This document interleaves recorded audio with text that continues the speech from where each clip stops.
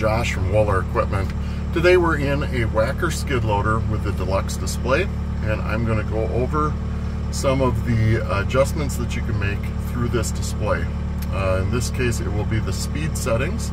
So up in the top right corner you will see two different percentages. The one on the left is the percentage of maximum machine speed. It limits it by 51%. On the right it is 100%. The difference between the two, on the left side, it is only in effect when Snail mode is activated.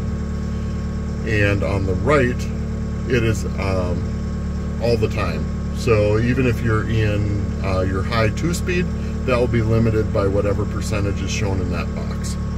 So in order to change that, we go down to our left joystick. We have our buttons on the left are going to control our speeds. So in normal operation, this top button, when pressed, will toggle between turtle and rabbit mode. If you press the bottom button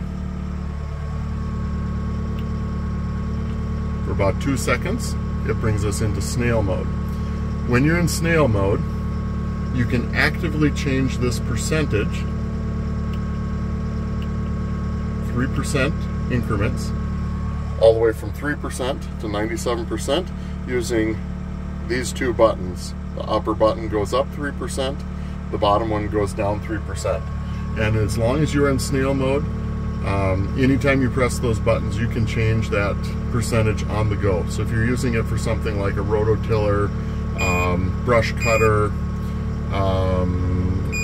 planer, anything like that where you want to be able to adjust your maximum speed on the go, you can adjust that.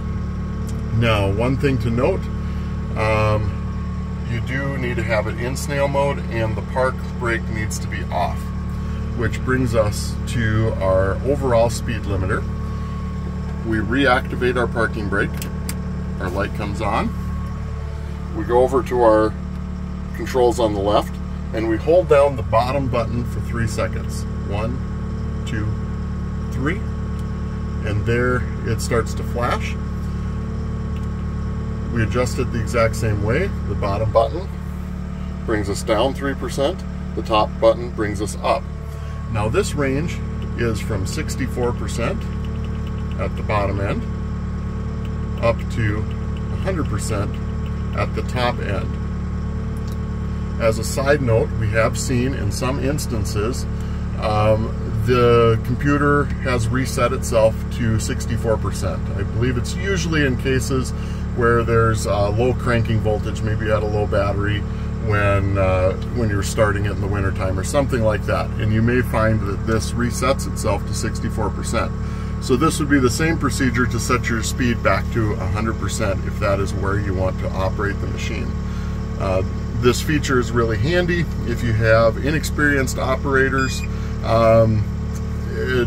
These machines are very quick, and this will slow down. Now this is the drive portion of the machine that we are controlling, not the other hydraulic functions of the loader.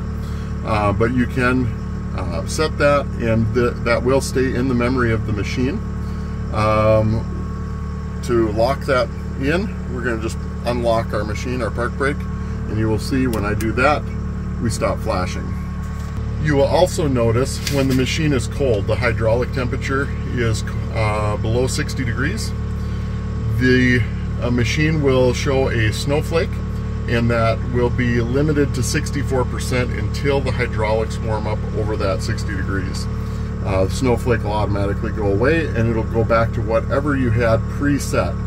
So whether that was 100% or anywhere between that 64 and 100, it'll go back to your previous setting. I believe that covers our speed control. Again, that is our two buttons here.